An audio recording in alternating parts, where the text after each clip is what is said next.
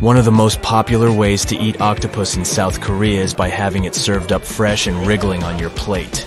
Yep, it's called sanokji, and it's supposed to taste like a mix of chicken and shrimp. Just be careful not to get those suction cups stuck in your throat. Over in Canada, they've got a dish made from moose noses. It's slow cooked until it's tender, and then served up with some delicious gravy. Some folks say it tastes like beef, while others find it too gamey, but it's considered a delicacy in some parts of the country. If you're ever up north, give it a try. It can also be jellied. For those northern areas, it's pretty common to eat this kind of meat, and they say there are even pizza toppings with moose meat. Yikes. If you're heading to Peru, Bolivia, or Ecuador, you might come across cuy, a type of guinea pig that's commonly eaten in those countries. It might sound weird, but apparently Mr. Cupcake tastes like chicken. Just brace yourself because these little guys are not for the faint of heart.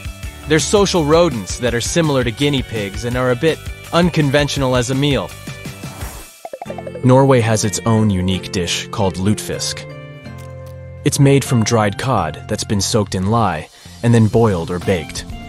It's usually served with potatoes, gravy, and sour cream. But beware, it has a strong fishy flavor that some people find off-putting. Have you ever heard of silkworms being used to make silk? Well, turns out they're also a tasty treat. They're often fried up with a light tempura batter and served with sweet and sour sauce over rice. It's definitely a bizarre dinner option, but hey, why not give it a try when you travel around Japan? Pufferfish is a Japanese delicacy with an evil side. Their highly poisonous flesh contains tetrodotoxin, which is 1,200 more toxic than cyanide. Normally, people can't stay alive if they eat this fish, yet Japanese chefs are trained to remove the poisonous parts. In Japan, such a delicacy called fugu will cost you at least $130. It's almost completely banned in the US. There are only a few authorized places that sell it. This funky, rotten cheese from Italy is totally banned in the US, but it's actually pretty popular in its homeland of Sardinia. If you're feeling brave and hungry, you should totally give it a try. It's made from sheep milk cheese that's left to chill with some special flies for 40 days. And get this, those flies lay eggs in the cheese that hatch into live maggots. These little guys help break down the cheese and give kasu marzu that unique texture and spicy flavor. Sadly, you won't find it in the US due to sanitary reasons, but if you're ever in Italy, go ahead and give it a taste. Now forget about that soft and creamy, and not that mouth-watering kasu marzu cheese. Let me tell you about chirpy, the hardest cheese in the world. This thing is made from milk, just like any other cheese. But it's got a special secret. It can stay fresh for up to 20 years. The cows that make this cheese are a crazy cross between cows and yaks, and they munch on all kinds of mountain herbs. So when you taste this cheese, you know you're getting a unique flavor that you won't find anywhere else. Okay, so picture this. You're strolling down the streets of the Philippines, and you come across this weird-looking food called balut. It's like the local version of a protein shake, except it's a fertilized duck egg that's been boiled and eaten whole. Yep, you heard that right. Whole egg, including the little duckling inside. Don't worry though, it's a cheap source of protein and calcium, so you won't break the bank trying it out. Apparently the Chinese introduced it to the Philippines way back in the day, and it's been a cultural staple ever since.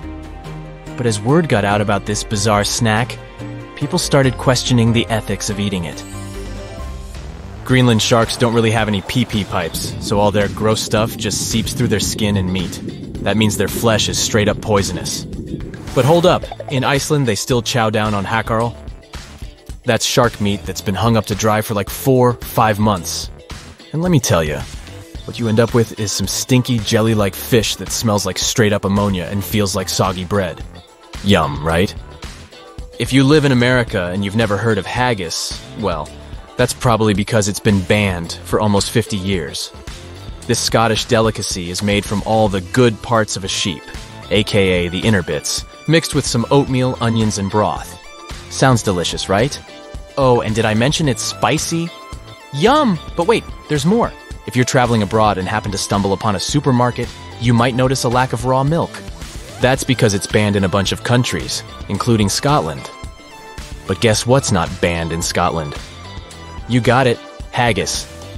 So, while we can enjoy a nice glass of raw milk, You can't even try this infamous Scottish pudding.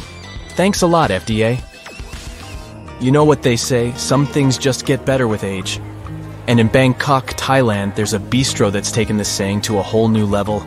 They've been serving the same beef and noodle soup for almost a whopping 50 years. That's right, you heard me correctly. Almost half a century. The broth has been simmering away for so long that it's practically become a living being, and they never throw it away. Nope, they just keep it overnight and use it for the next day's soup. The owner of the bistro wants to set the record straight about a common misconception. Lots of folks think they don't clean the pot, but they do it every night. They take out the soup and leave a little bit simmering overnight. That little bit becomes the base for the next day's soup, which means that at least a part of what you're slurping is 45 years old. The owners have never really had a set recipe about how much of each ingredient to use, so whoever's making the soup has to taste it constantly to figure out what needs to be added. Who needs caviar when you can have urumiit, the ultimate delicacy straight from Greenland, made with love using the finest ptarmigan droppings collected during winter? It's like gorgonzola, but with a little extra spice. Don't knock it until you try it. Hey, any ideas about food pairing? You still want some caviar? Alright, you win. Do you fancy escamoles? It's also known as insect caviar. Escamoles is a Mexican dish made from ant larvae and pupae. That's right, little ants, but before you start squirming in your seat, let me tell you that escamoles are actually considered a delicacy in Mexico. Some people even say that escamoles taste like a cross between cottage cheese and pine nuts. But let's be real, if you're going to eat ant larvae, you might as well convince yourself that they're delicious, right?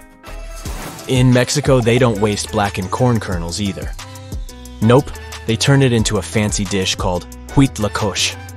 It's like the fungus version of a designer handbag. Earthy and woody with a hint of, I'm too cool for regular corn. And hey, who doesn't love a little fungus with their meal?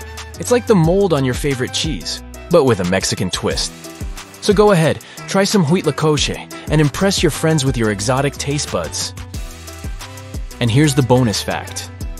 This dish may taste regular, but it looks quite weird. You know what they say, sometimes a dish just needs a little extra pizzazz. Take stargazy pie from England, for example. It's like the sardines, potatoes, and eggs are all trying to catch a glimpse of their favorite celebrity in the sky. Or maybe they're just really into astrology and want to study the stars up close and personal.